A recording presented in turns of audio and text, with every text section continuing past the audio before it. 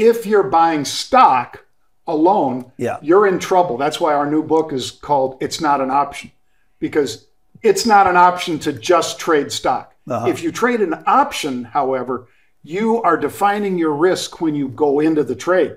If you bought, for instance, Grant, I'll use Apple again.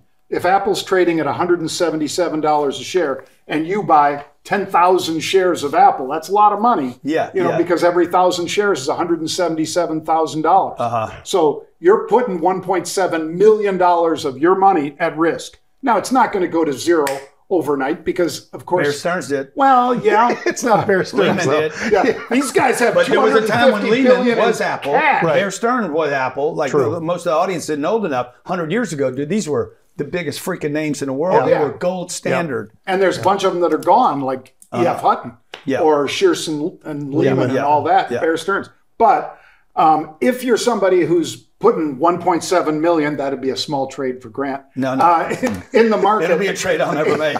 In stock. That'd be a massive trade. Come on. If that stock opened, let's say Tim Cook or somebody on the board did something bad. And the stock drops $10. You just lost $10 times 10,000 shares. You just lost 100 grand. Right. Like that. Rather than 1.7 million. You only lost 100 grand. Right. But if you bought an option and you spent $5,000 on the option, that's all you can lose is the 5,000. And if you're right, you're getting leveraged returns to the direction that you're playing. So that's what Pete and I teach people is you should use options to define your risk and to get good leverage, not the bad leverage that people that only trade stock have.